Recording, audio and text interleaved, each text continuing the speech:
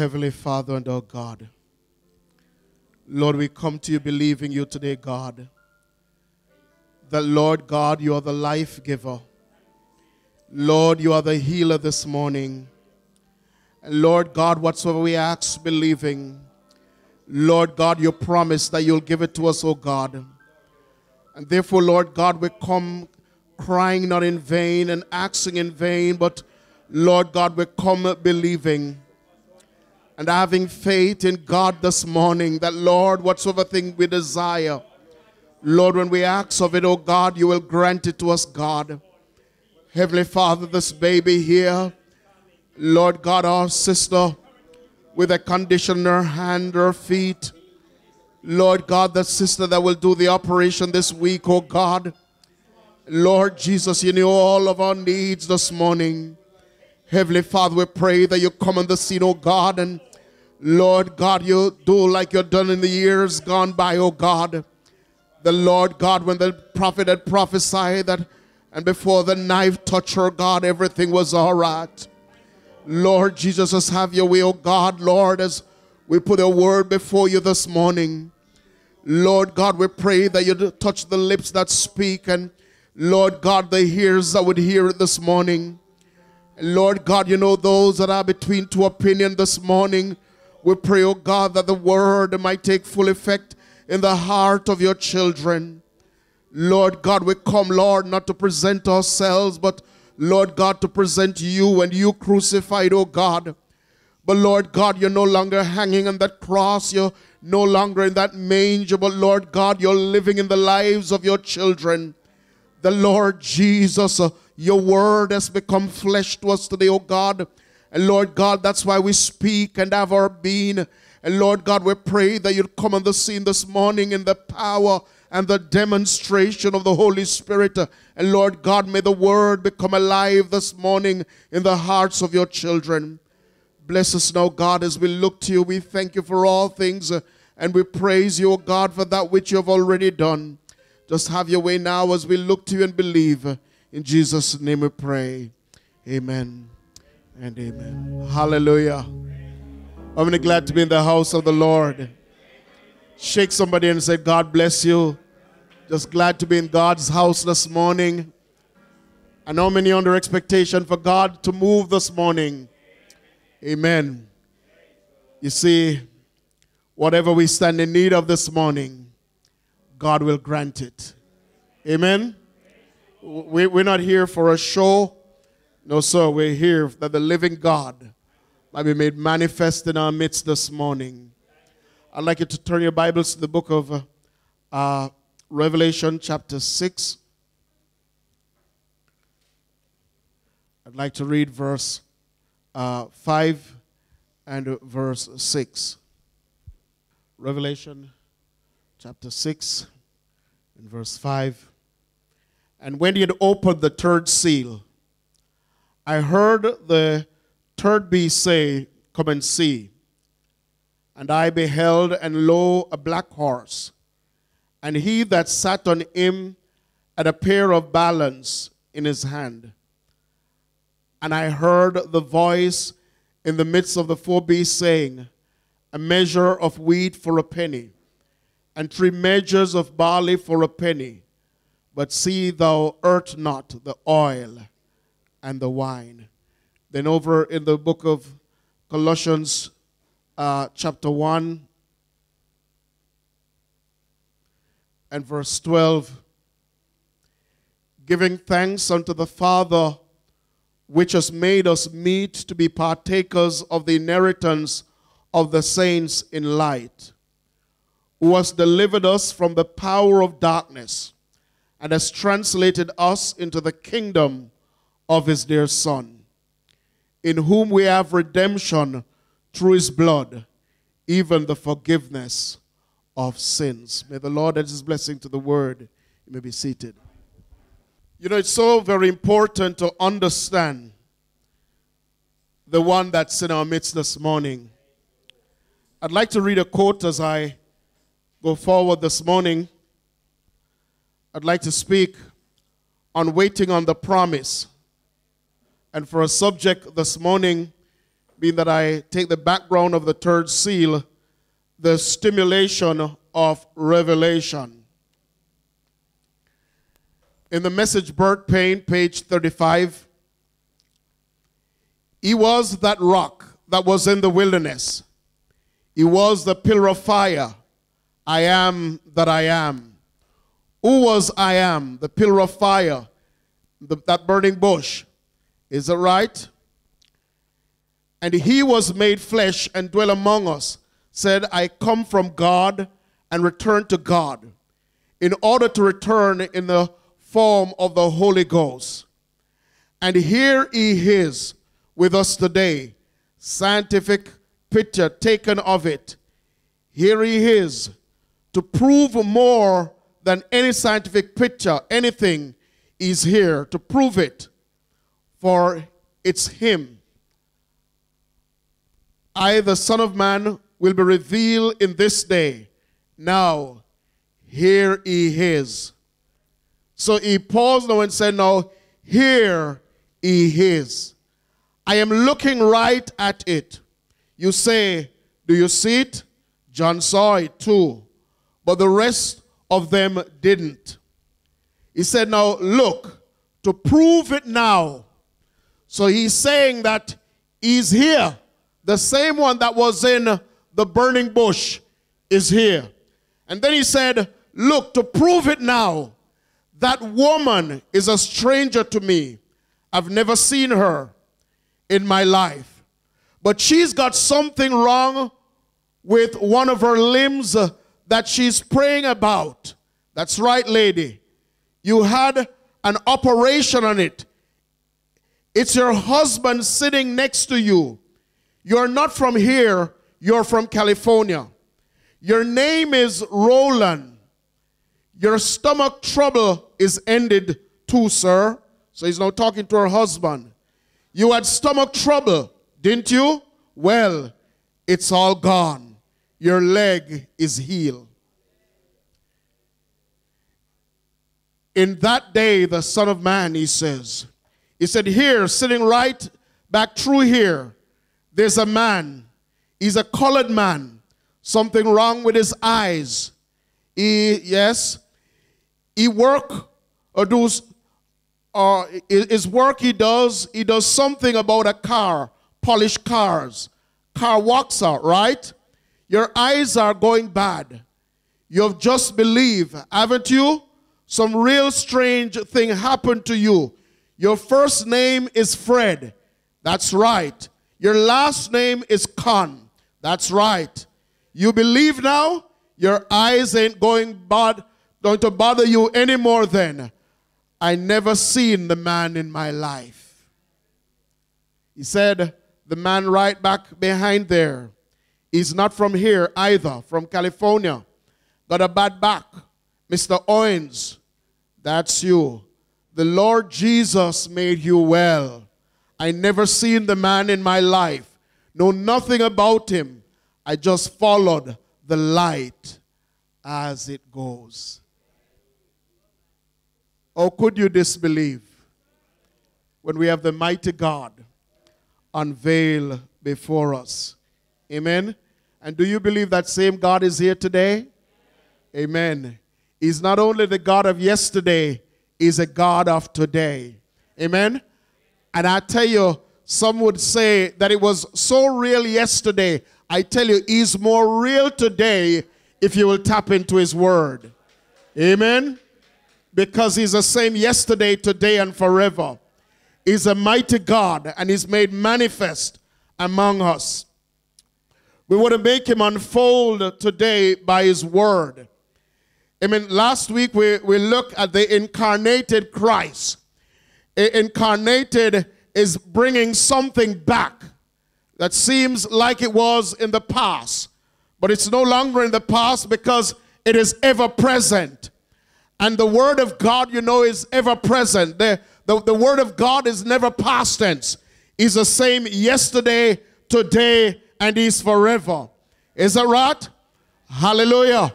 Amen. We know, as we said last week, we saw Daniel in the book of Daniel. When Daniel saw the revelation of the word coming forth it was said to Daniel, Daniel, seal up those things.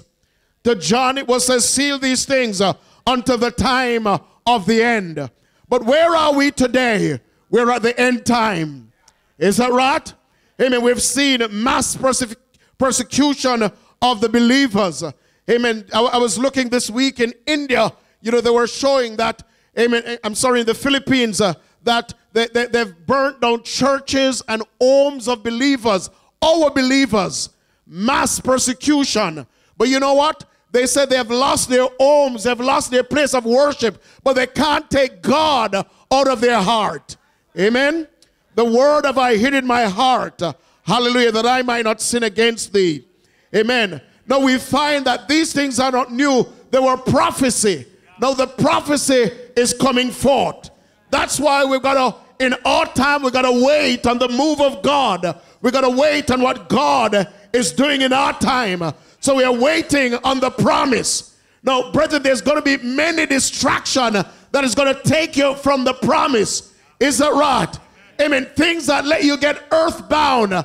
Amen. Things that take you off the track to tell you, look at yourself. Look at these things. But the word of God can never fail. If God said it, hallelujah, the Bible said it cannot return to him void. Hallelujah. So if God said, I send my word to heal you, if you're going to believe that word, the word's going to heal you. Is that right? Because it cannot fail, because the word is God. Whatever God said, all you've got to do is take God at his word. Amen. I was just, amen, see my brother sent me something in South Africa. Amen. There's a woman this morning, their service already ended. She's giving testimony because God healed her. Amen. Of sugar diabetes. God healed her blood pressure. God healed her goiter. And all of that is gone. So she's standing before the church and she's testifying that God is still alive. God do what God says he's going to do. You said, and what about me? What about your faith in God's word? Hallelujah. God has not failed you, but you failed to stand on what God said. Is that right? Hallelujah. Amen. In Revelation chapter 6, amen, we see now, hallelujah, amen, here we're looking at the ride of the Antichrist, because we realize that this rider is not God. Amen. We find, hallelujah, that the Lamb speak. The Bible said, and when the Lamb opened the seal, so the Lamb was the one opening the seal, and a rider goes forth. Amen. The first time we saw him, he was on a white horse. Amen. Why was it, hallelujah, white? Because the Bible said in St. Matthew 24, let no man deceive you. It was a deceiving spirit. Amen. White, it looks like, amen, but the Bible said it will deceive the very elect if it was possible. Is that right? He had a bow. He had no arrow. And the Bible said he went for conquering and to conquer. Amen. The next, hallelujah, amen, he changed his horse. Amen. From a white to a red. The bloody red. Amen. It was red by the blood of the martyr. Hallelujah. Amen. Of the Christians. Amen. I want to show you this now. You know, when we talk about the Antichrist, we're not talking about, amen, a devil with a sword. The Bible said the two will be so close together. No wonder the Bible tell you, Mystery Babylon, the great, the mother of harlots, is a rat. And the mother church is really the church of Rome. Is it right? It's not in the gambling house somewhere. No, it's not out, hallelujah, in Skid Row somewhere. No, it's right there looking like the word of God. We realize that Cain was just, hallelujah, as righteous as Abel was. Is that right? Amen. But hallelujah, the Bible said that Abel offered unto God a more excellent sacrifice than that of Cain. Why? It came by revelation. Is that right? Hallelujah. You can't worship God by knowledge. Amen. That's why somebody said, you know, hallelujah. Amen. I want to know the word of God. I want to go to Bible school. That's going to teach you theology. But God's not known by theology. Hallelujah. God's known by revelation. That's why when he asked them, who do men say that I, the Son of Man, am? Hallelujah. And some say you're Jeremiah. Some say, but he said, who do you say? He said, thou art the Christ, the Son of the living God.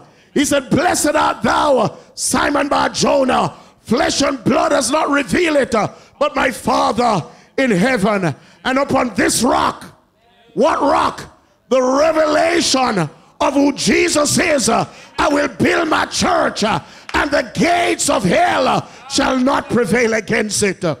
Hallelujah. If you've got a revelation of him, you've got to be able to identify Christ in all ages. Is that right? Hallelujah. Amen. And we find now there in the third seal. Hallelujah. Amen. And when he had opened the third seal, I heard the third beast say, now notice the beasts are the living creatures. Amen. And we find them, amen, there in Ezekiel. We find them in the book of Revelation. One like a lion, one like an oxen, one like a man, and the fourth was like a flying eagle. All symbolizes the power of Christ. Hallelujah. In that time. Amen. Hallelujah. And I beheld, and lo, a black horse. And he had, what did he have now? Remember, in the second ride, he had a sword. Amen. To take peace from the earth. But now he had a pair of balance in his hand. What is that balance? It's a scale. He's going to weigh something. It's for commerce. Is that right?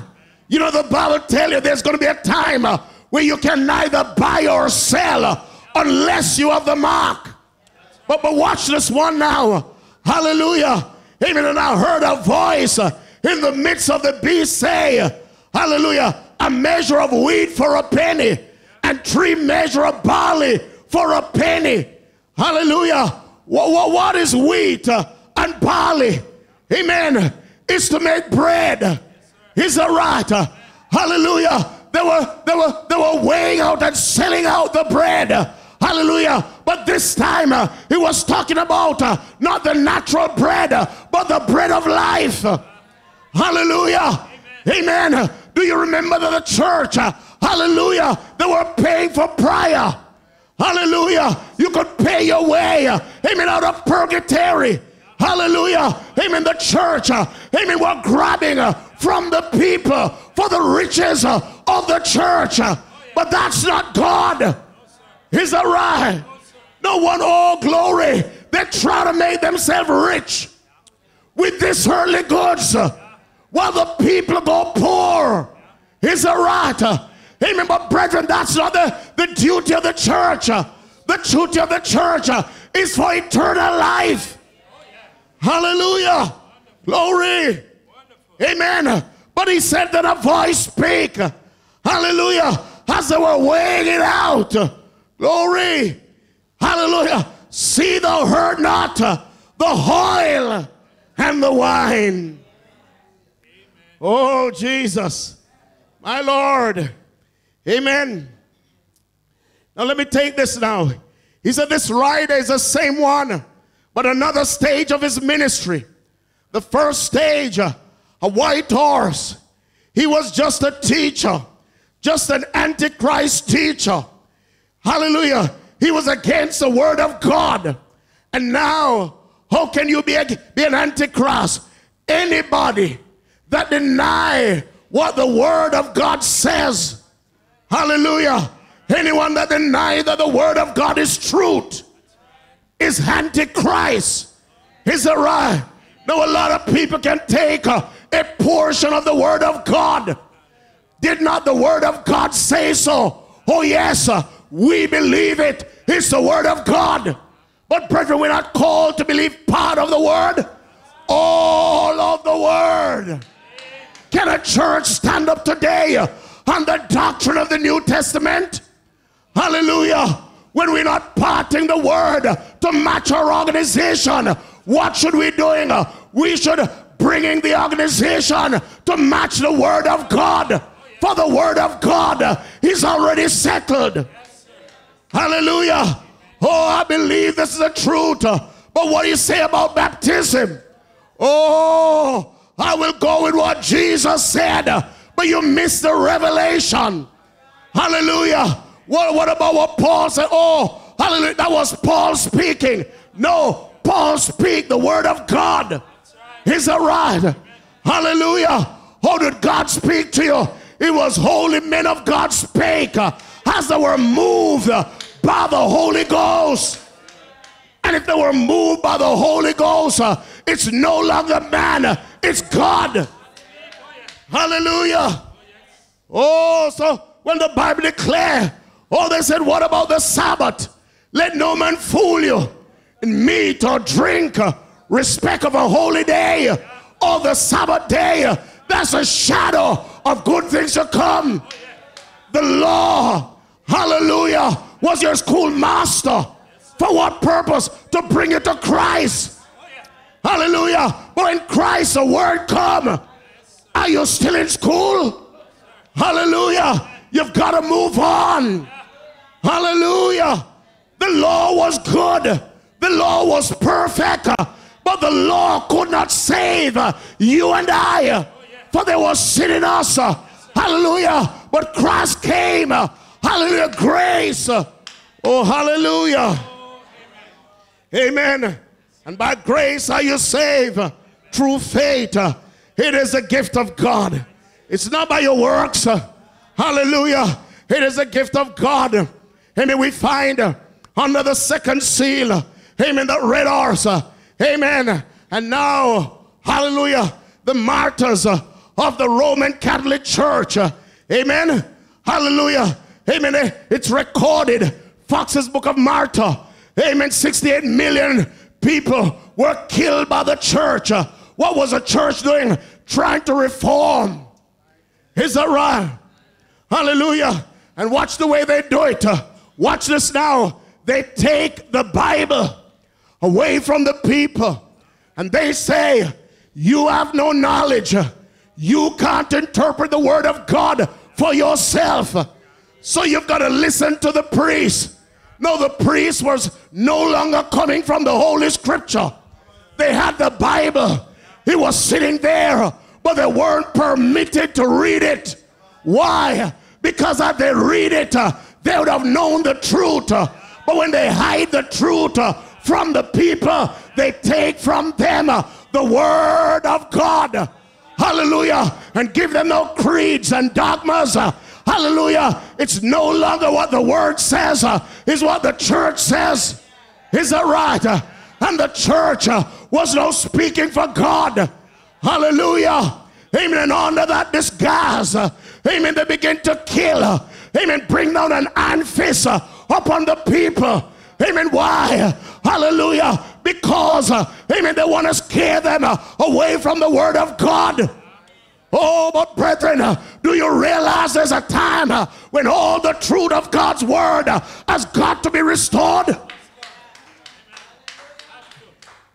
That's why we got to watch that spirit that try to organize the church under the headship of man. Is that right? Paul said, after my departing, grievous wolves will come in, not sparing the flock. Is that right? But you've got the word. Is that right?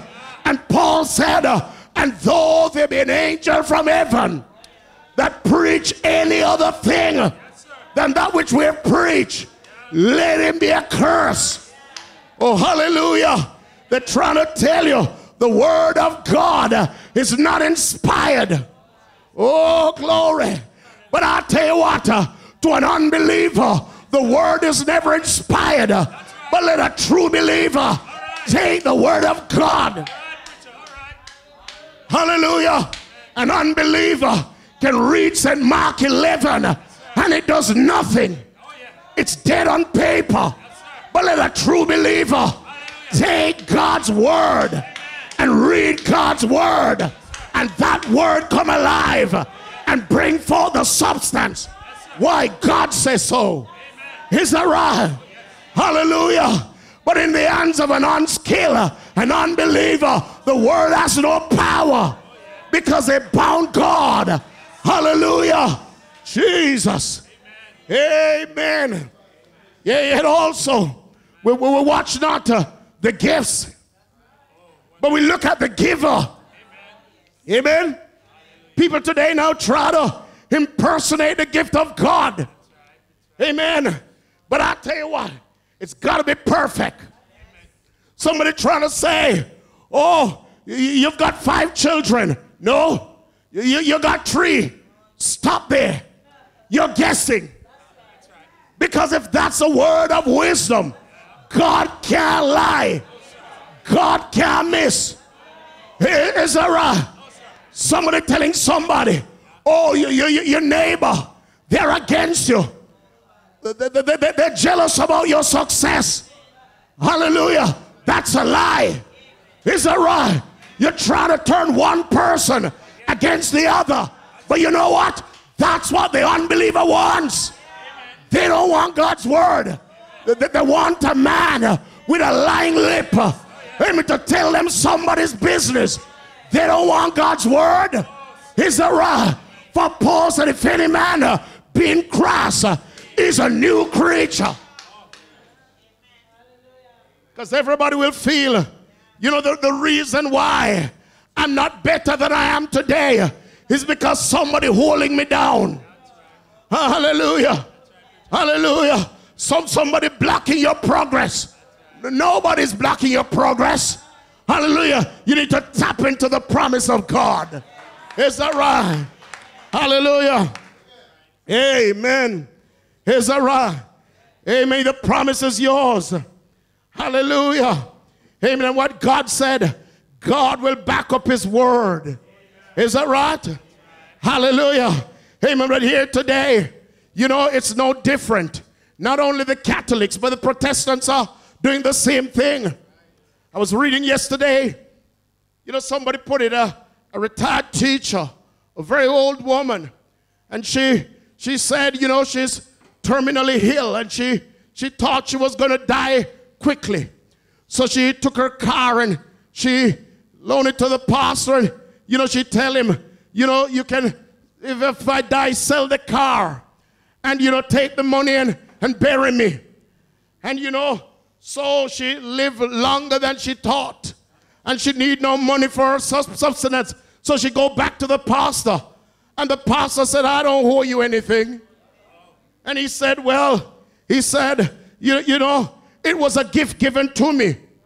And he said, you know, that's normal for the church. He said, people take as much as a Prado and give it to a pastor or a preacher. He said, that's normal for the church.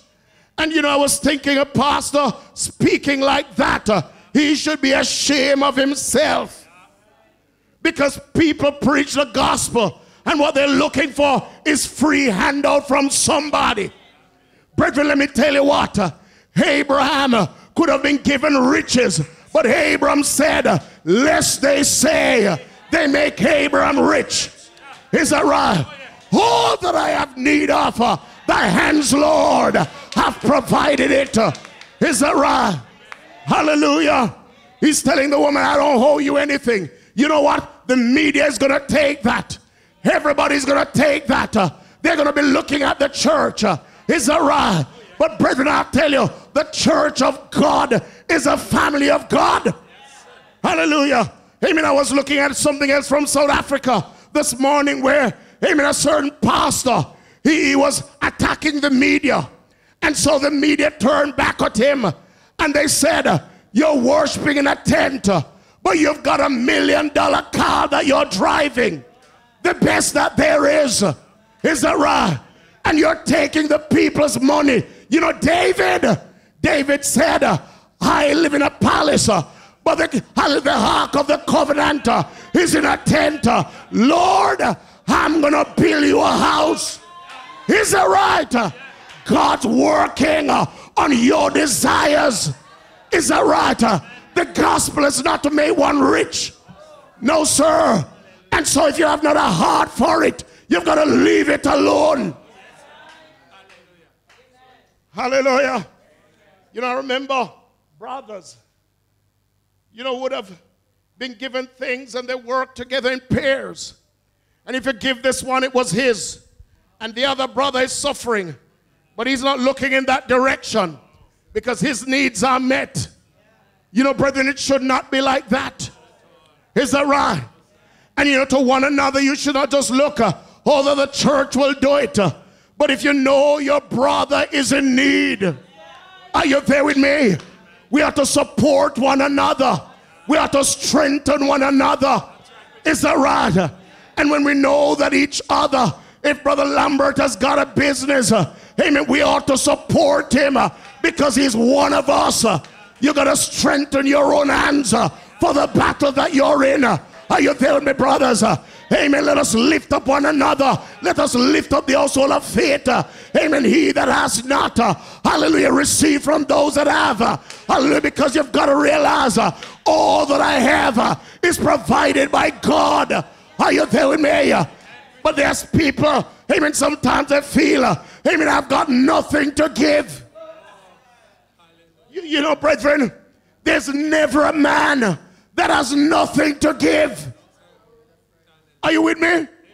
The little that you have, if you would break it and give it, God will bless you with more. Hallelujah. And so many times you find even the church trying to do something, amen, people shut up their bowels. Amen. You know, what I have is mine. Hallelujah. Amen. But tomorrow you look and the church is going to supply your needs. Amen. Listen, when we are Christians, there's something about us. Is that right? Hallelujah. Because the Bible said it's more blessed to give than to receive. Hallelujah. Amen.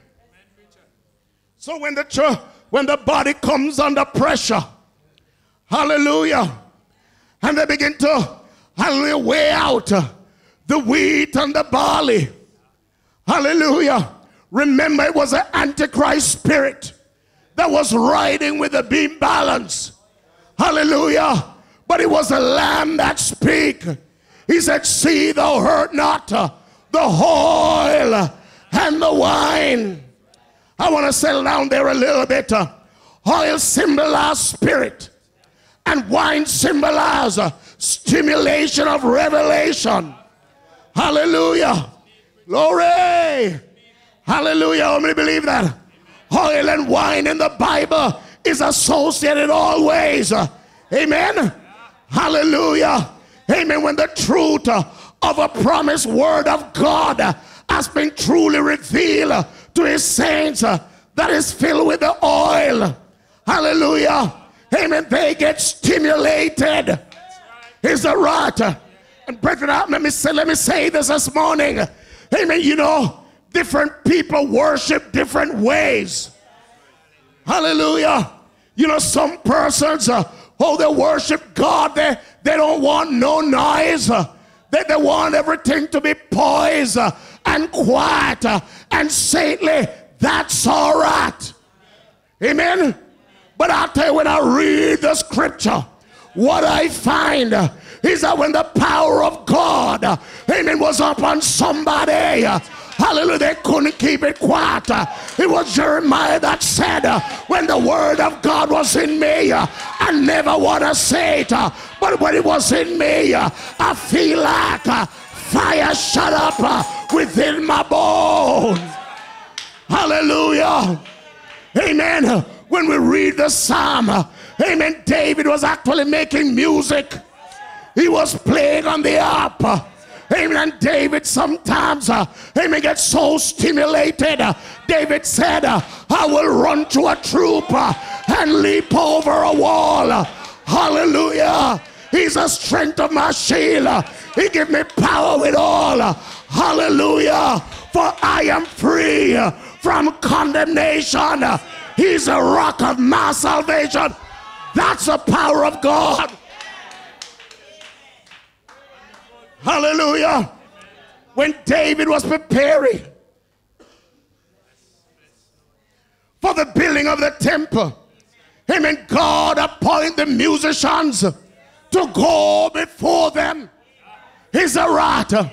You know, the Bible said that God inhabits the praises of his people. Is that right? Hallelujah. Amen. And I tell you, the devil don't like when you praise God. I wonder if you hear me, somebody. He want you to sit down, amen, with a long face, amen, as if the world is on top of you. Are you there with me? But the people of God must have joy. The people of joy of God, amen, must have a praisings in their mouth. Are you there with me? When you praise God in the midst of the trial, the devil don't know what to do with you. Hallelujah. Amen. I love Psalm 100. He said, make a joyful noise unto the Lord. It didn't talk about the symphony of music. He said, make a joyful noise unto the Lord. Holy land, serve the Lord with what? Gladness. Come before his presence with singing. Know ye that the Lord, he's God. It is he that has made us and not we ourselves. We are his people and the sheep of his pasture. That's what my joy is. Hallelujah. Jesus. Amen. When we come to worship, it is not something we work up. It is not something you pump up. Hallelujah. Brethren, we don't worship God as if we're doing a favor to somebody. No, sir. When you know the promise of God and you see those promises being fulfilled in your life, hallelujah, it would be a sin not to tell somebody about the goodness of God. Oh, hallelujah. The whole time song we used to sing, when I think of the goodness of Jesus and what he has done for me, my soul cry out, hallelujah. Thank God for saving me. Hallelujah. You know, when the world go out to sport, you know, and many of you still do, you don't keep quiet. When your team is winning the race, hello somebody, you don't keep quiet. When your team has a upper hand, you're filled with joy. You are stimulated. Is that right? But because we have lost the joy, hallelujah, David said in Psalm 51, restore unto me. Hallelujah. You know why he had to say that? He had sinned. His countenance had fallen. But David was not looking to God, amen, for a restoration. And so David said, restore unto me the joy of my salvation. Hallelujah. Glory. Tell me about the day when I never had, when I didn't know what to turn, but little by little, God was meeting my needs. I don't care what you say, I don't care what you do, but I know that God is my provider, God is my keeper, God is my shield. Hallelujah. And that brings about the joy of my salvation. Hallelujah. Amen. Hallelujah. Glory to God. Amen. Amen. But brethren, I'll tell you what. And that is something about the stimulation. The oil represent the Spirit, the Holy Spirit. Is that right? Amen. We find there in St. Matthew 25, the foolish virgins had no oil. Hallelujah. Is that right? Amen. The wise virgins had oil in the lamp with their vessel. Is that right? And they could respond to the call of the bridegroom. Is that right? I'll tell you this one thing. If you're a child of God, God's doing something for you. Hallelujah. Hallelujah. You know, there's people who never had a testimony of joy. Hallelujah. Amen. You know, they take the sayings of the world. Boy, me soft. Nothing now go on. Hello. Man, give me something. It's a right. But I tell you, David it was that said this. I once was young, now I'm old. Never seen the righteous forsaken. Is that right? When you serve God, God open doors. I said when you praise God, God open doors. I wonder if you hear me, somebody. When you put God in the picture, doors that they say can't open, God open those doors. Hallelujah. Amen. People think you're not moving from where you are. God moving you up. Is that right? You can look where you are today and look where you used to be. And it's not by your strength. It's by the strength of the Lord. How you think, oh Jesus, my Lord. Hallelujah. Glory. That's why as people of God, we need to start testify. Amen. Of the promise of God. Don't testify defeat. Hallelujah. Don't testify of fear. The Lord is my keeper. The Lord is my shield. Hallelujah. Sickness in your body. Don't give the sickness the power over you. Curse the sickness in the name of Jesus. Hallelujah. What a day we're living in when the doctor said sugar diabetes cannot be cured. Hallelujah. But we hear testimony right around the world that God healed of sugar diabetes. What a day we're living in when they say high blood pressure cannot be cured. But we're hearing all over, amen, the high blood pressure is being defeated in the name of Jesus. Hallelujah. So somebody said, what about me? What about your faith? What about your faith in God this morning? Hallelujah. You've got to testify that he's alive. Hallelujah. I tell you the other day about the woman, amen, with the breast cancer. And I'm sorry I couldn't show it. I didn't show it to Brother Simit. I showed it to Francine. The woman had a big hole this big in her breast. Had cancer heated out. And the brother took the picture. And he took the picture when they prayed and that hole was filled up. God is alive. He's alive. He's not dead. He's alive. And his power is still the same. He's alive. Satan wants you to believe otherwise, but his power is still the same. Hallelujah. And I tell you this morning, and your life is nothing without him. You are defeated without him. Hallelujah. And young people, your life not going anywhere if you don't know him. To know Christ, his life. Hallelujah. Because whoever you are this morning, the devil set many traps for you. But in the name of Jesus, every trap of the enemy is going to fly in Jesus' name. Hallelujah. Isaiah the prophet said, wait on the Lord. Be of good courage, and he shall strengthen thine heart. Wait, I say on the...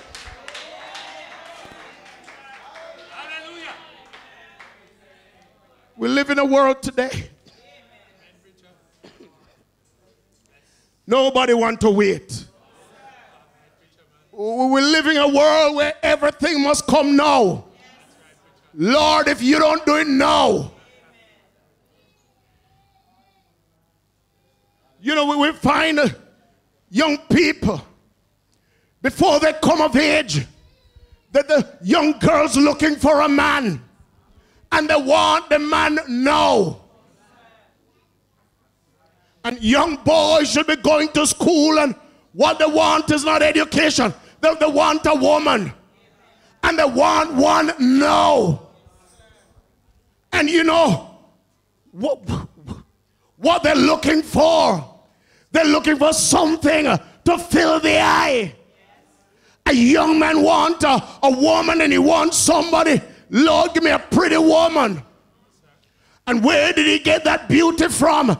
It's not from the scripture. It comes from Hollywood. Is that right? And a young woman, she wants a man, and she wants one now. And the one she wants, oh hallelujah, it's got to match the temper of the world. Might be a flashy car, nothing behind it. They don't look for potential. No, sir. You know why? Because the God of this world has blinded the minds of them that believe not. Is that right? And so they don't want what's in the church. No, they want what's in the world. Because all their friends want that. And it's driving them to a place. Oh, hallelujah. But they are so blinded. Oh, hallelujah. Like Balaam, they don't see where they're going. Jesus. Samson chose a Delilah. Hallelujah. And you know the word was, is there no woman in Hebrew? That's right, preacher. That's right. Oh yes. But you know, I don't see what they got. It depends on where you're looking. Because men look at the outward appearance. You know, I want somebody with external asset, but internally empty. That's what the world gives. Are you there with me? But you know, prophet tells us, when a young girl looking for a mate, what she ought to be looking for is character. And a young boy looking for, a girl, what he ought to be looking for is character. Is that right? Hallelujah. But you know, that character is of such it will not satisfy the eye now. So they want somebody, amen, that tell them, you know, about your external asset. Is that right? I tell you, that's a mark of the devil. Is that right? Oh, when you know he's so sweet, he's so nice. You know, he tell me nice things. So the devil tell Eve, is that right? Hallelujah. But the end of it, let me say this to you young people. If the young girl or the young boy is not a believer filled with the Holy Ghost, all their desire is of the enemy. Is that right? And I tell you, you don't have to try the world. Everything that you need in this world, it's coming. All you've got to do is to wait on God's promise. Oh, yes, Lord. Hallelujah. Amen. But you know, many of you, whatever you feed upon, that you become. You know, you come to church and the songs of Zion sing. And you know, you have no expression. You look sad and dreary. Like the only reason you're in church is because your parents make you to be there. But if you had your own will, you would not be there. Hallelujah. And I know many of you, with your cell phones and your little ear plug in your ears. You're not listening to songs of Zion. You so feed on the things of the world that the things of the world are becoming you, and you are becoming the world. There's an incarnation taking place. Amen. It's building in you. Amen. A seed of discrepancy, and it's against the word of God. Hallelujah. And you wonder, why can't I have victory in my life? Victory can't come by that.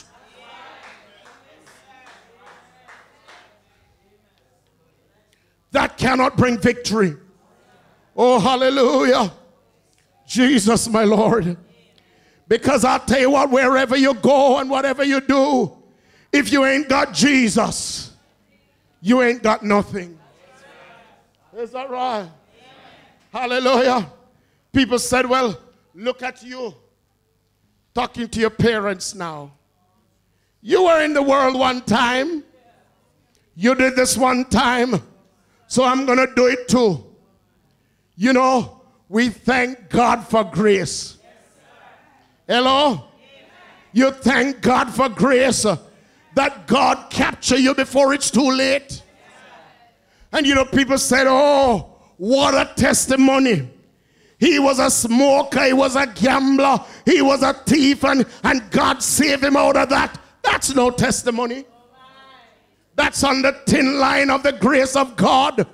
I tell you about another testimony of somebody who has never smoked, who has never gambled, who have never run out in the world. Amen. And God keep you from a child. Amen. Bring you up through all the strains of life. Amen. God present you blameless.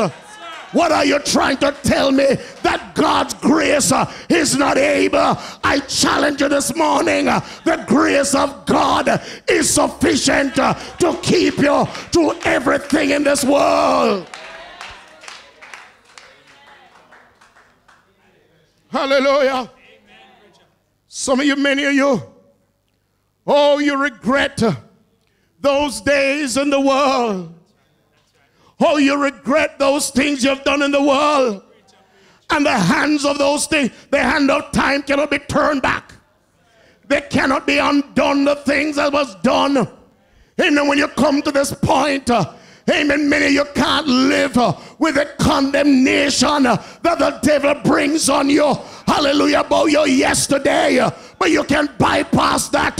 You don't have to go down, amen, in the dungeons of sin. Amen, for the grace of God is sufficient to take you before that.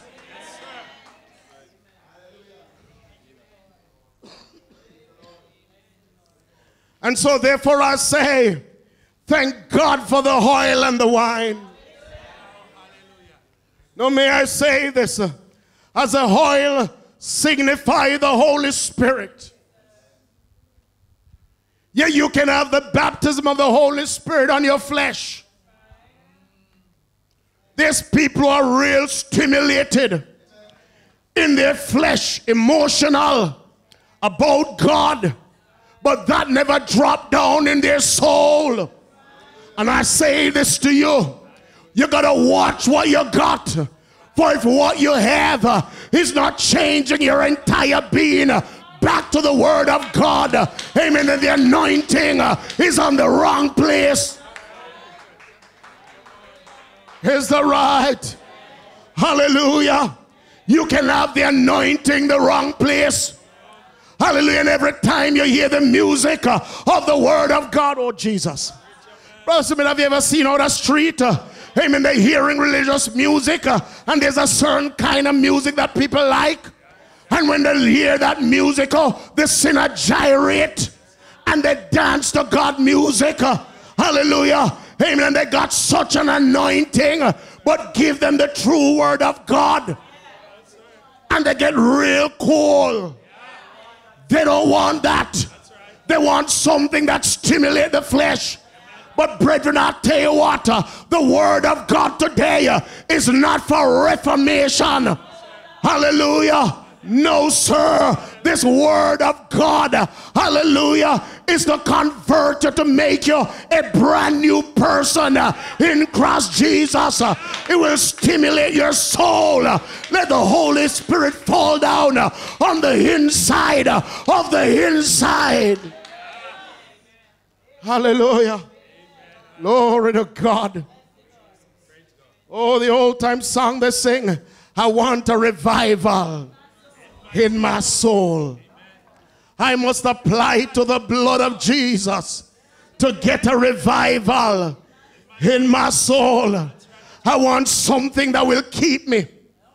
I want something that will carry me through the dark periods of life. And brethren, I'll tell you what, the way the world is going today, and our children in school, you know, I tell you, when you send them to school, you don't know what they're going to be exposed to. You know, I hear Brother Annie speaking this morning about as a little child going to Sunday school. Many children never had that experience. We call this a Christian country. It used to be. It used to be that most children would have found a church on Saturday or Sunday morning to go to. But today there's children from the day they were born, they pass church. That's the nearest they ever get to God. And you know, you go to school and you're knackered with these ones. And you know, you're so weak in character. When you're in company and they said, let us go, you're ready to do it. And so you as Christians, you don't know what your children are being exposed to. That, brethren, I tell you, because of our crisis today in the home, it becomes so distant that parents don't talk to children. In other words, you don't talk to them unless you're telling them to shut up.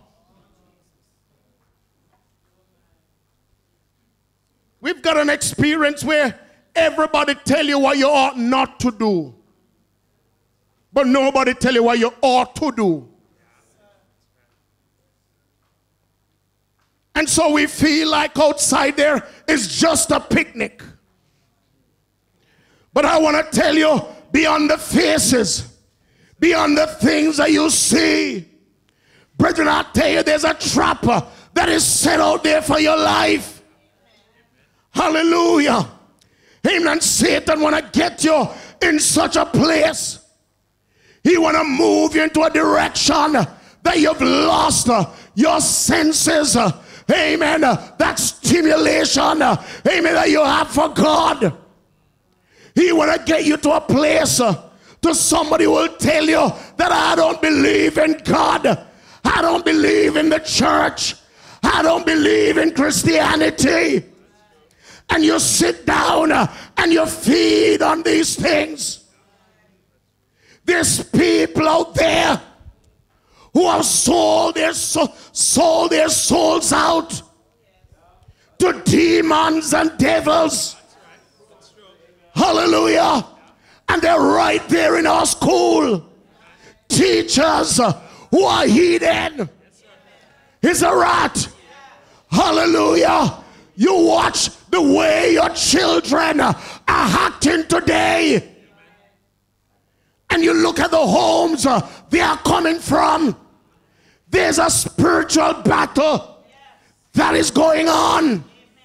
And they think that everything is all right. But check them out. And you wonder, how could it be that they have no ambition to move forward and achieve in life? Ask a question. Why is it that they have no ambition to achieve anything? And they don't care because their spirits that bound their minds. Hallelujah. The battle is not natural. Are you there with me? There's a trap that is set. It's a rat. And brethren, I tell you, when these spirits come into the church, hallelujah, it's going to take the discerning of spirits to realize that a lot of young people has got demonic power that is binding them. You want to know? They run from the prayer meeting. They don't want to be laid hands on. No, sir, because there's a spirit that is motivating them. And if you speak to them, the reason they react is because they want to guard that spirit that is motivating them. But you want to get rid of spirit? Expose him. Expose him. Resist the devil and he will flee from you. Hallelujah. Jesus. Hallelujah. Glory to God. That you know today, education, I tell you, is like a two-way street. But you know, I don't think education turns you away from the Word of God. It's not education that turns you away from the Word of God. No, it's those influences that are with you. Are you there with me? And people think it's all right. You know, sometimes there's things in school that the teacher said children must partake of. And you know, you as parents, it's against your faith. And you know, the first thing you do, you compromise. And you said, well, you know, it's all right. You're going to do this dance and you're going to dress in a tats or something like that for your little girls. And, you know, you step down, you compromise. You say it's all right because it's just cool. But I tell you, if you realize some of the things that are happening in school today, are you there with me? And there's a direct, hallelujah, influence that is there to capture the minds of the children. But we as Christians, we behave as though we are blinded. Brother Dixon was saying this morning, and your little girls, if you realize, and sometimes you dress them in little pants and sometimes in skirt, you'll find they're going to gravitate to a spirit that they see out in the world.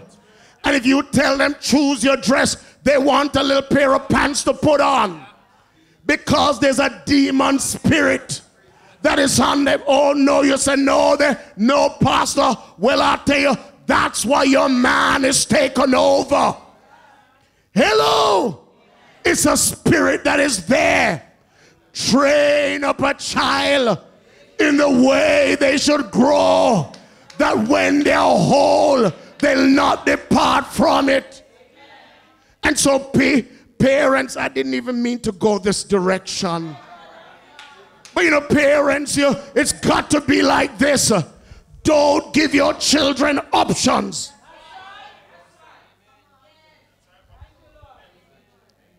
Don't give them options. You know what is right. Lead them in the path that is right. When they come of age, they'll have options. Are you there with me? So you decide the kind of skirt they're going to wear. You decide the kind of pants he's going to wear. You decide the kind of haircut because you know better. Because you pray through until you hit solid rock with God. Is that right?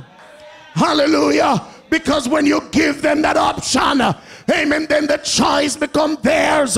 And they are feeding from another fountain that is not the fountain of God. And so they're going to start to tell you, this is what I want to wear, and this is what I want to put on, this is how I want to look.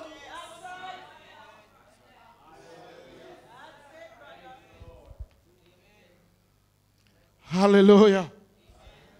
Hallelujah. And you know the worst thing? When the devil get on your children, they get on you too. That you go to church and somebody says something about it, and you get real upset. You get angry with the person. You get angry with the deacons because they say something about it. Because, you know, leave my children alone. That's not your business. Stop watching my children.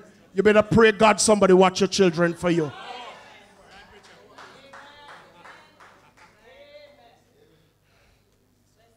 Hallelujah.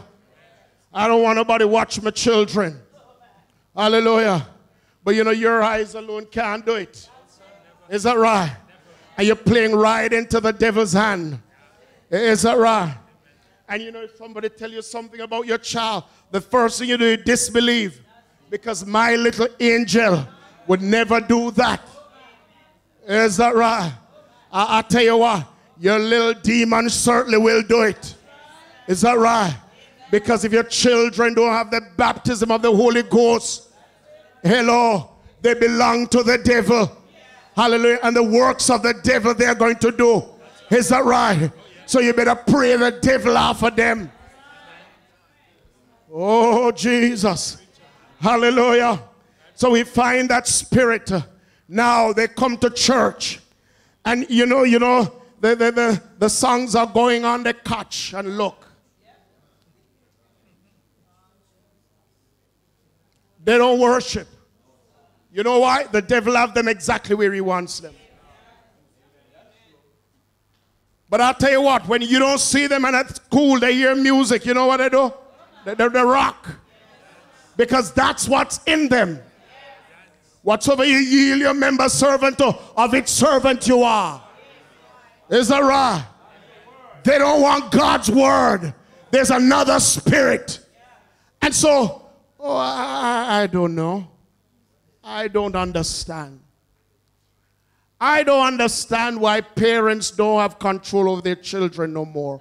I don't understand it. I don't understand why parents can't tell their children what to do and they do it anymore. I don't understand that. I don't understand the kind of spirit where when parents tell your children to do one thing, they tell you something else.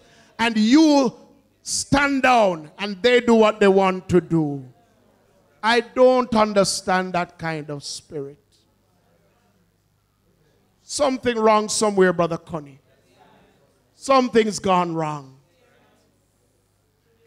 And so in the church, there is a battle.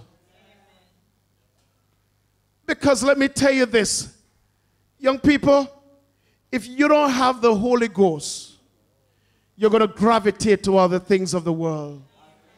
Let me tell you, marijuana is going to blow your brain, but it's going to seem enticing to you. And you're going to rub it in your hand and you're going to smoke it. And you're going to tell me nothing's wrong with it. But I'll tell you what, you can't get a job today because they're testing you for drugs. Hello? Hello? And I'll tell you, the colleges are going to start to do the same thing. And you can't get an education because of the drugs. But there's a spirit that's motivating you. And the young girls, because of the influence, they're going to give their bodies before time. And they're going to keep that a secret from their parents. Hello? And so because of that, they can't concentrate. Because they're taking on more than they can manage. And they're thinking that, oh yes, I can drug this and I can drug my school. No, you can't do it. But why? Because there's a spirit that is motivating you. And you've lost your sense to move on in a positive direction. Oh, hallelujah. So, brethren, I tell you what we ought to do. We ought to pray for our children. Pray for our families. We need to pray for those mothers and fathers who has let down the bars in the home. And the sheep got out and the goats get in.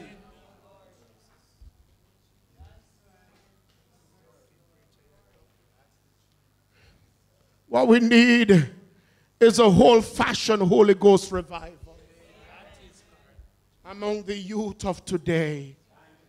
Hallelujah. Because you've lost your joy for the word of God, but you've got joy for the world. Amen. You know, they can tell you the words of the songs that Vibes Cartel and all of that. They can tell you the words. Word for word, they can tell you.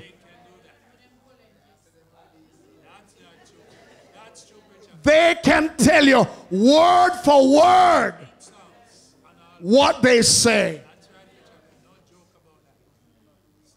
But they can't tell you what the word of God say. Because, you know, you allow them in their room with that little earphone stick in their ears. And so you don't know what they're listening to. Hello? And I'll tell you what, no, music carries anointing. Spirit on the music. And you know, you said, well, I don't listen that. I just listen to blues, love music. That also carry a spirit. That stimulate a young girl to want to be in love before she reached to the age to be in love. And you know, you come up in a time where the pressure is always there. And so you're gravitating towards these things. And you're thinking, that is what's best for you. Oh, it means me good. That's what Samson think about Delilah. She means me good. Until the plot works out and they put out his eyes. Hallelujah. Glory. Jesus. But oh, thank God, he never threw the clay away. I say to you this morning, it don't matter where you are. It doesn't matter where you reach. You can get back on track. You can get back on track. You can get back to the place where God really wants you. You can get back on course to do the things that you ought to be doing. Hallelujah. I thank God this morning that he's a God of grace. Oh, many times it is said it seems like there's no grace in it. But the God who we serve is a God of grace. Right where you are this morning, God will meet your needs.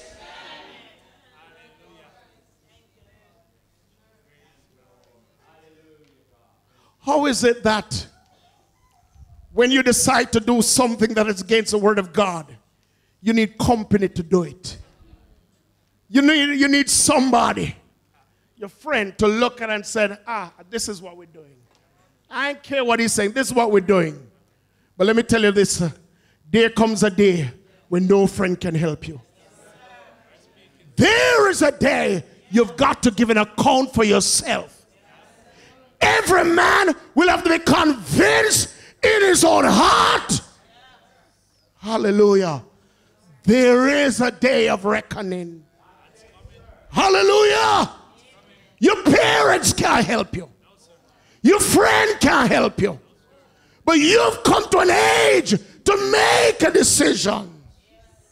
What will your answer be? Here's the right. You got to make a decision in this life. Brother Branham said you got to make a decision whether you want to be educated or not. You're going to make a decision whether you want to be a Christian or not. You're going to make a decision. You want to follow the way of the world, or you want to take God's word. You've got to make a decision for yourself.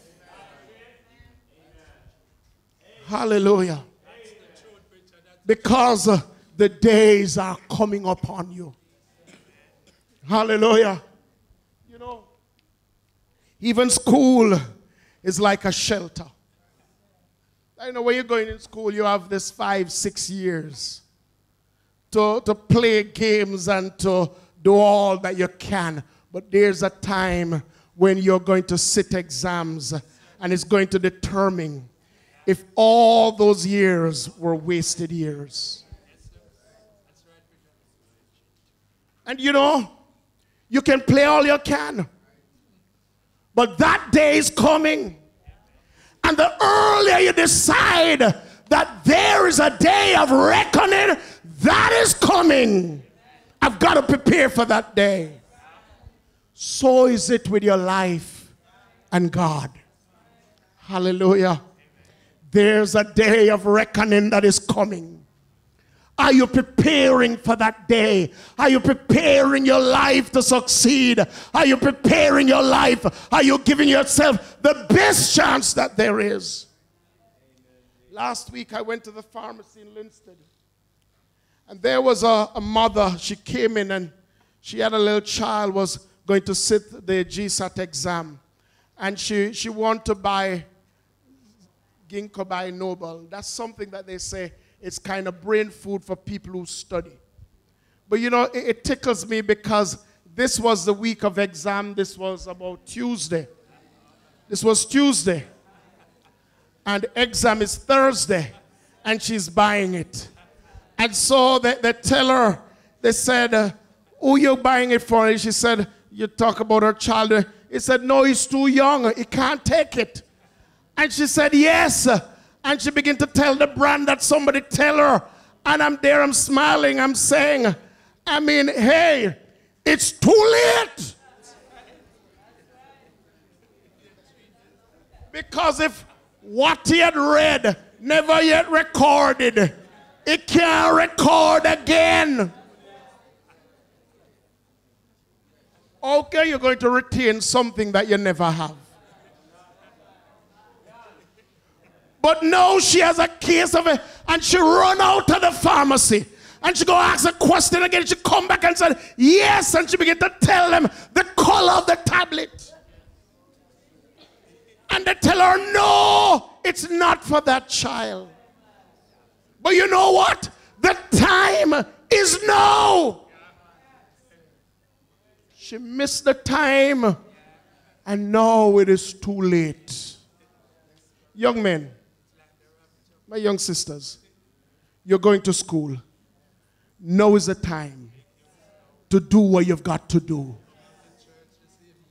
You know, you're going to a class and you see some people not going anywhere. You know, I remember when I went to Dintil, it's many years ago, 1979. You know, we come from all parishes around. St. Mary, St. Anne, Clarendon, St. Elizabeth, Kingston, Portland. And they come, you know, we have a boarding school. And there's a friend I have, and he's from St. Mary. And from he entered school, you could see he was cut out for what he's going to do. After the first semester, he got a girl pregnant in the cowshed next door to the block. And, you know, she dropped out for a while, but he stays. She came back later. But, you know, and at the end, he never changed. About 2 years ago, he called me, and he has an emergency, and he wants $5,000 to borrow. I was happy because it's only $5,000. Because I felt like I would never hear from him again. And I'll tell you what, I gave it to him, and I never hear from him again.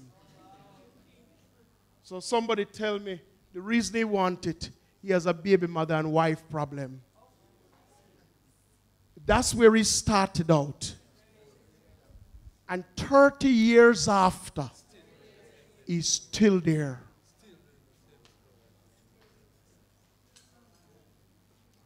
Brethren, I show you this. You take a child, and you watch that child with a certain characteristic.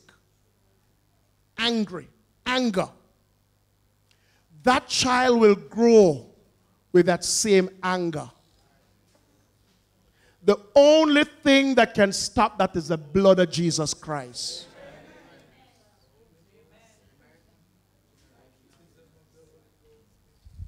And you watch somebody in their teenage years start to slacken up on everything that is positive.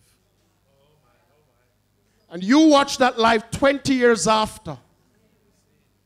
Hello. And the person is the same way.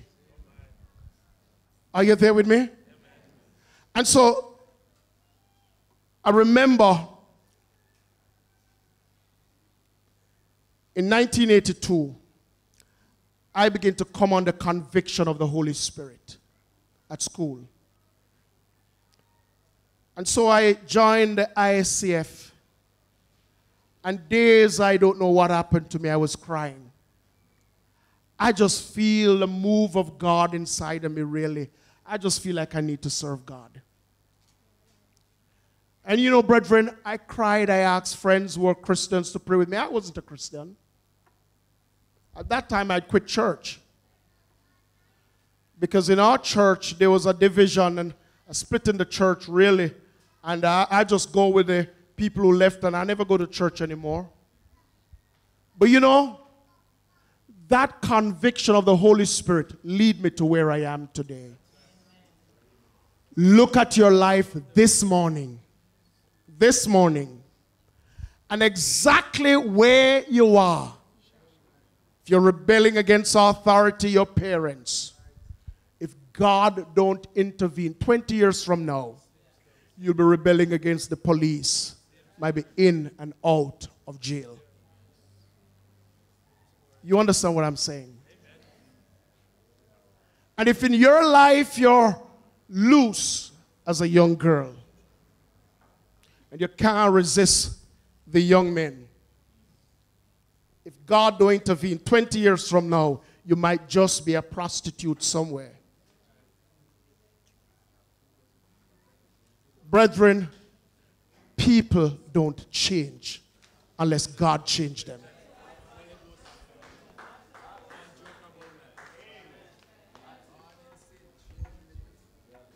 Hello? They will not change unless God changed them. And so in your life, someday you got to realize that, Lord, this is it. That's not where I want to go. Hallelujah.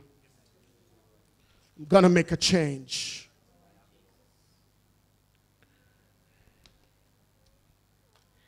Hallelujah. You know, I had a brother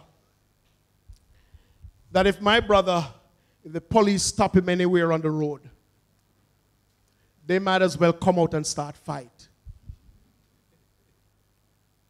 Because he just never liked the police. And you know what? As soon as he became a man, he was in jail. Spent years in prison. I remember one time he was going abroad and he was at the airport. And the police said something to him and they had to lock him up. He just hated authority. And you know, he just grew that way. And so what's in you now? It's going to blossom. It's going to mature. It's going to bear fruit. You're going to be the fruit of exactly the way you are today. Today you're a loser. Tomorrow you're a loser. You've got to make a change. Hello. Hello. Look at your life this morning. Look where you are this morning. Is that where you want to be? Is that the direction that you want to take? But in the name of Jesus Christ, you can make a difference. Because there's something that nobody can do for you. I remember when I was in grade 2 in Linstead College. There's a boy that I know, Eric Rowe. And I knew when he did it, he stole from somebody's purse. And you know, he gave me some of the money. Yeah, he gave me some. And I knew I didn't say anything really. But you know what? I remember seeing him in Linstead when he was a young man or so. He spent the rest of his life in prison. Because what he was then, he never changed. He never changed. That's how life is. Young people, what do you want out of this life? You said, you know, I want to grow up, I want to be a doctor, I want to be this. But if you don't have that frame today, you will never reach there. Don't let no duppy fool you. You'll never reach there. You got to start somewhere. And the time to start is now. The only way to be secure is to put your life in the hands of Almighty God. I close with the story that I put on. Had a son. And he was a good lad. He grew up and he got converted and he wanted to be a preacher. And so the church had sent him on to a seminary far away from home. And he was there for a few years, and while he was there, he sent a telegram. His mother was dying. Pack your things, get ready, because you might have to stand at your mother's deathbed. And that night he packed his things, and the following morning when he was expecting to go, they tell him, everything is all right. You can stay. And so, you know, it went on, and he'd finished all his study, and he went back home and went to his mother. And he said, Mother, I want to ask you a question. What happened to that time you were going to die? How did you ever make it through all of that? And she began to tell him, son, you know, a woman from down the church, down the street had visited me. And she realized that I was dying, and she asked me if I wanted her pastor to come and pray for me. And I agreed. And he came and he took St. Mark 11. Hallelujah. Whatsoever thing you desire. He said, Mother, but we're taught. Do you follow those people? We are taught in Bible school that part of the word is not inspired. And the mother said, son, if God could save my life out of the part of the book that is not inspired, what about the part that is inspired? What will it do for my life? Hallelujah. But I'll tell you about a part that is inspired this morning. He said, for God so loved the world that he gave his only begotten son, that whosoever believe in him should not perish, but have eternal life. For God sent not his son into the world to condemn the world, but that the world through him might be saved. This morning,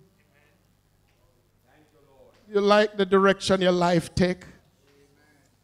Hallelujah. Tell me, are you satisfied with yourself? Are you satisfied with your life this morning and the way you're going? Do you want Jesus to help you to make that change in your life this morning? You know, I thank God that Jesus Christ helped me when I was a young man to make a change in my life. Because I know for a fact I would not be here this morning. So I thank God. Is there somebody this morning that says, I want God to help me to get on track? Young people, you can come to the altar if you want to. I want to get back on the mark for Jesus Christ.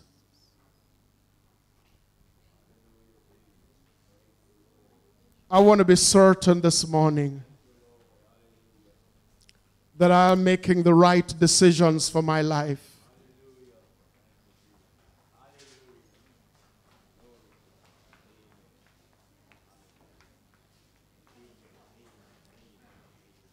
I'm going to make up my mind to fight against the influences of the world.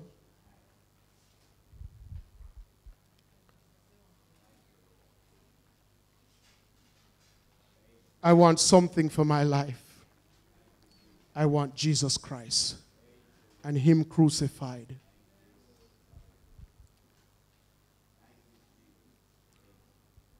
If somebody could help me sing the song, what can wash away my sin? Nothing but the blood of Jesus. Hallelujah. And I want you to look within yourselves this morning, because the whole world is before you this morning. Satan has many traps set out to catch you this morning. But Jesus Christ can make a change in your life. Can we have that song? Hallelujah. With your heads bowed everywhere, let us sing this song prayerfully. Let us look within as we sing this morning. Hallelujah. Amen. I want you to bow your heads and your eyes closed. And wherever you are right now, you can surrender to God. And young people, I say to you, right where you are now and how you are now, that's how your tomorrow going to be. But you can make a change. You can cause that change in your life. That today you say, Lord, I give myself to you. You've got to surrender. The Bible said, except you be converted and be like a little child, you shall not enter the kingdom of heaven. If you're rebellious today, you're going to be rebellious tomorrow.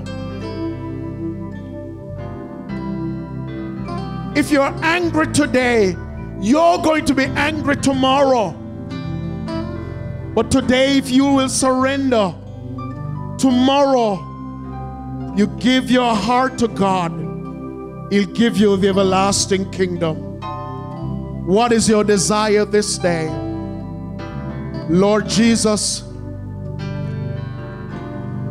and the heads bow and the eyes closed, God. Lord Jesus, we didn't even plan to have a service like this today, but Lord God, this is where you want us to go. Lord God, these young people at the altar, some at their seat, oh God, some, Lord God, still being stubborn. But Lord God, thou knowest the heart of every person. Heavenly Father, give us that spirit, oh God, today. The Lord God, someone surrendering their heart to you, oh God. Lord, making that promise in their heart. Lord, making that plea, that petition. Lord Jesus, save me now. Lord, save me from this wicked world. Lord, save me from myself. Lord, save me from my desire. Lord, save me from the things of this world. Lord, save me from the trap of the enemy. Lord Jesus, set me free, oh God. Lord God, from the fiery darts of the enemy. Lord Jesus, cause that, oh God, there be a change in my life. That, Lord God, it will not be according, oh God, to my will, but Lord, your desire for my life. Lord God, you said with the mouth confession is made, and in the heart men believe unto righteousness. And the God who raised Jesus from the dead is able to save this morning, God. Lord Jesus, we pray that, oh God, hearts, oh God, will become soft before you this morning. Lord God, as somebody look within their heart and they might see, oh God, the error of their ways today. Lord God, there might be that desire, oh God, to make a change. David it was that says, I will turn my eyes towards the hills from whence cometh my help. And my help cometh from the Lord who has made heaven and earth. Lord God, save the children this morning.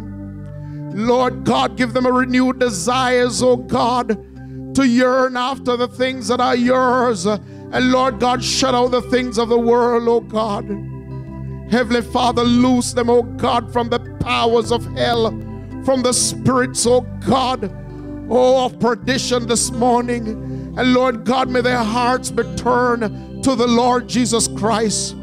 Lord God, may they leave here, oh God, being obedient to their parents, being obedient in school. Lord God, may they leave here, oh God, this morning with a brand new fashion. Lord God, that the God that they wait upon this morning may quickly come to their heart and may make that change, oh God. Lord God, give them the oil, oh, of the Holy Spirit and stimulate them, oh God, with the revelation of your word, that, Lord God, they might yearn after the things that are of God. Bless us this morning, God, as we look to you. Lord God, as we look to your word. Lord God, as we seek after you, oh God, for our deliverance this morning. Deliver them, Lord God, from the snare of the fowler, from the noisome pestilence. Lord God, from the spirit that walketh by noonday. Lord Jesus, may you shelter them under your wing, O God, and cover them, O God, by your blood. Lord God, we plead and we pray and we cry these things this morning in the name of Jesus Christ. In Jesus' name we pray. And may you say, in Jesus' name, in Jesus' name, in Jesus' name. I want you to remember this morning, whoever you are today, that person you will be tomorrow. But if you put your lives in the hands of Jesus Christ, He will order your life. Put your hands in the hands of Almighty God and let God order your life. Because if God doesn't order your life, then your life is in the hands of the enemy. And Satan has nothing good in store for you. But Jesus Christ will keep you by His grace. And just remember this one thing: you're never too young to serve the Lord, because you're never too young to die. And so before you die, seek the Lord this morning. May God bless you, and may the word take full effect in your life. God bless you this morning. May we see a new model in your life. God bless you.